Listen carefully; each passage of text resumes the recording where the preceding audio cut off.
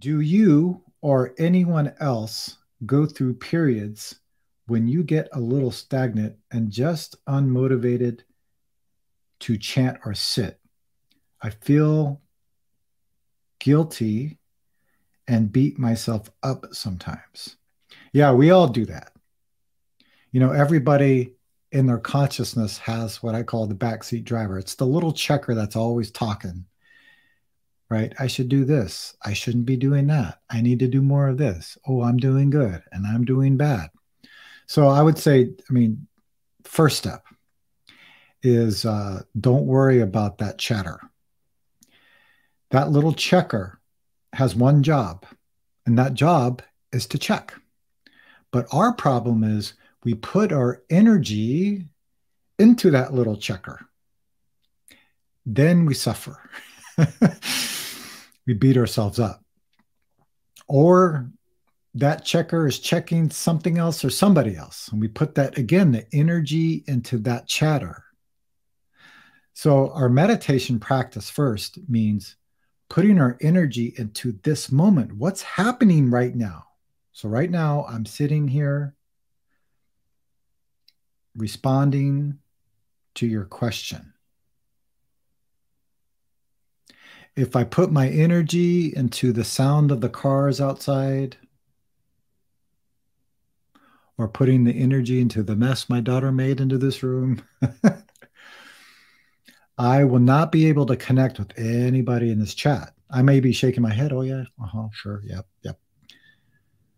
So, first step, put your energy into what's happening right now in this moment. So, that also can help us with our practice and motivation. But yeah, everybody goes through a period of time, everybody who practices, where they don't feel inspired or they feel stagnant, right? That's a part of the human condition. You start a new job. It's very exciting. Then a few years go by. Do I have to go? Or maybe you just got into that relationship and the energy is really intense. And then it's some days like, right? So always we see this kind of pattern, this conditioning. That's part of being a human being, so not important.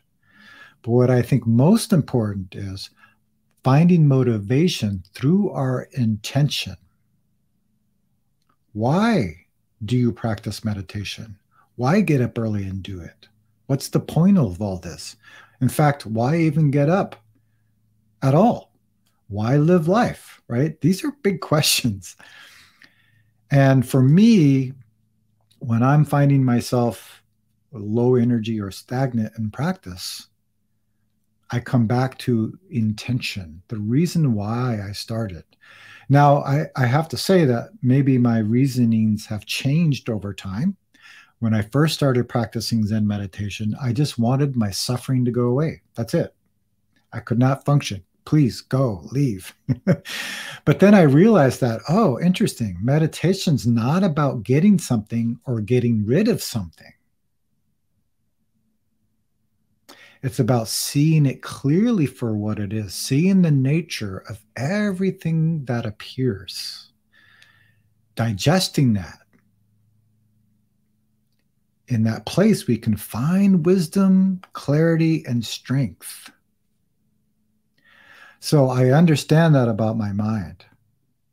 Anybody who's done a 1-day retreat or 3-day retreat understands this.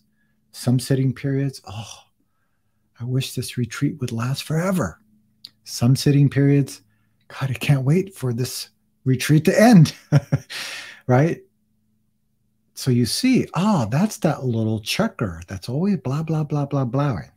Don't put energy into that. So again, when I'm feeling stagnant, I look at the suffering of this world. I start turning on the news, looking at my neighbors, looking at my own life or my family, and seeing, wow, human beings are suffering. We don't understand ourselves. We don't understand why we're here. So we create a lot of problems.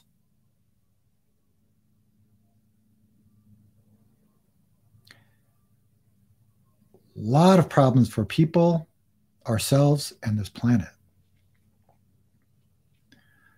So then we remember, so if you get some energy, sometimes when people see what's happening in this world, they get sad or they start to experience fear. Some people have a lot of anger. Use that energy. It's just energy. It's not good or bad. It's part of being a human being. Use that energy to fuel your practice, to get you back on this cushion. That's what led Buddha to understand practice. He saw some things that really woke him up. When he saw those four things, right? The person who was sick, the old person, but mostly what hit his mind was the dead person. When he saw a dead person, like right in front of him, he saw himself. This life is going to go away very quickly. We came into this world with nothing. We're going to gather a bunch of stuff and we're going to leave with nothing. So what's the point of all of this? So that's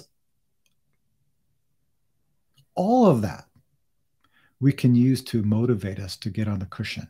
We know that if we want something out of our practice, we may not get it and we'll be dissatisfied. And if we do get some kind of special experience, soon it's going to disappear. Or we get it and we want more. So we know that grasping is not the way. That's not going to be motivation for practice.